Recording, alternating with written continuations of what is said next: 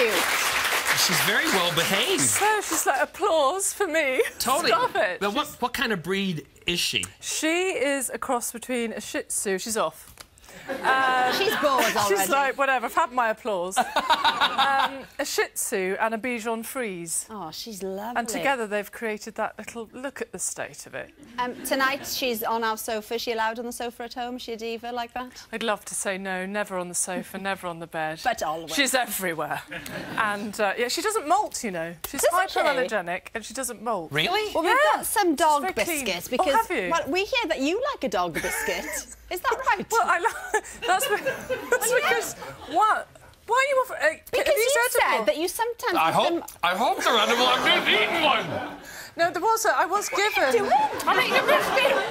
Hey, dog biscuits. It's liver and bacon, tripe and haddock.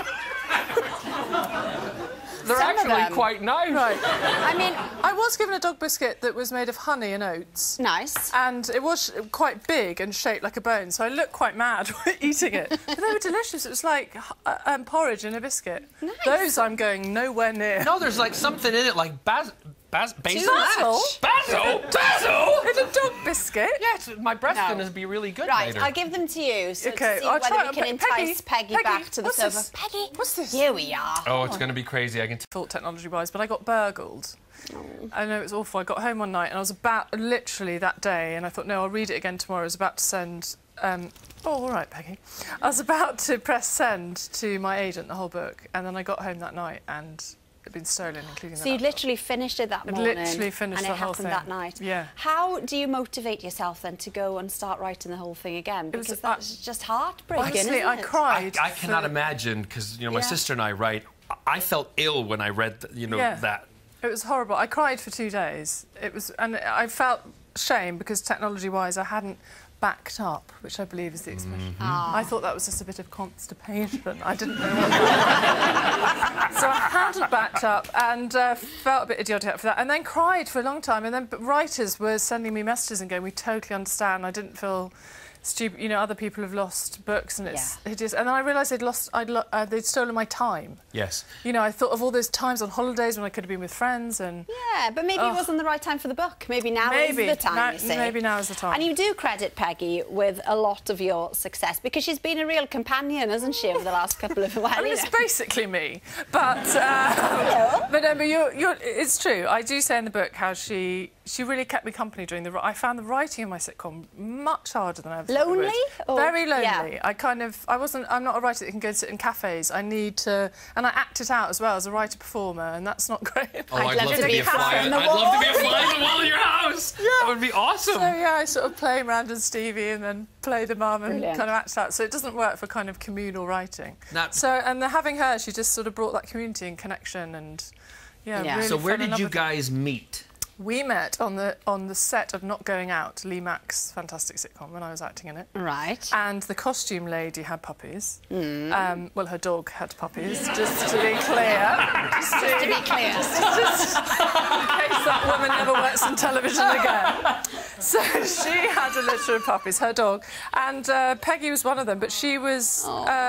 She was bagged at the time by somebody else. She was bagged? Well, she was somebody else had taken her. Not bagged. Not bagged. People will be having nightmares. Oh, look at the state of her. Just seen a monitor. Oh, she's so beautiful. Much like her own. And, yeah, so I just spent lots of time in the costume department with these puppies. They were just... Can you imagine the state of puppies? Oh, I can, and I've seen some puppies like this, and they are gorgeous. Just gorgeous. But that doesn't where... It isn't where Peggy's showbiz connections end, does it? She does have showbiz heritage. Well, she does. She does, that's right. So, in a section we're calling... Whose dog do you think you are? Nice. We're going to take a look at Peggy's family tree. Yes. Brilliant. So Peggy apparently had a grandfather with proper showbiz credentials. Is that right? Yes, Can you confirm or deny? Would you like me to name? Yes, please. Yes. Michael Barrymore. Well, see, you say that. What? You say that. I've said it in my book.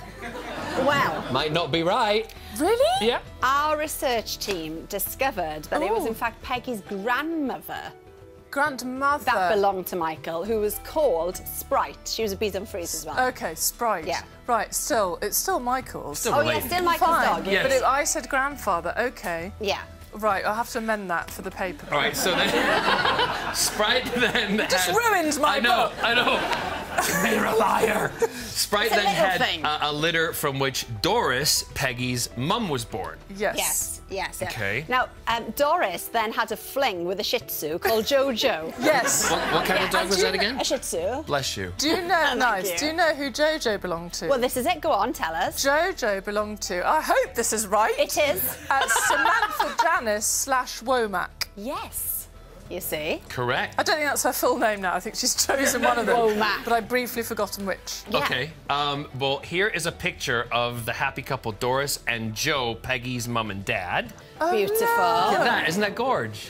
And between them, they created They this. did. Well, they created Peggy and all of her little siblings. Look. Can you remember the names? Here we go. Elvis, Boris, Gladys, Mavis. And Peggy was Eunice. Peggy was Eunice, but I then she quickly became changed Peggy. that. Eunice. No. Fine on a sort of 80-year-old piano teacher, not on this. Correct. No. No. No. Oh, look at that face. Look at... Oh, God. Stop it, John. Now, you spoke earlier about the lady, the costume lady, who Yes. might never work in telly again because she'd had puppies, but not really. Not really. But this is the thing, you see. She Yeah. does work in television because she works here at the One Show. You couldn't make it up, could you? No.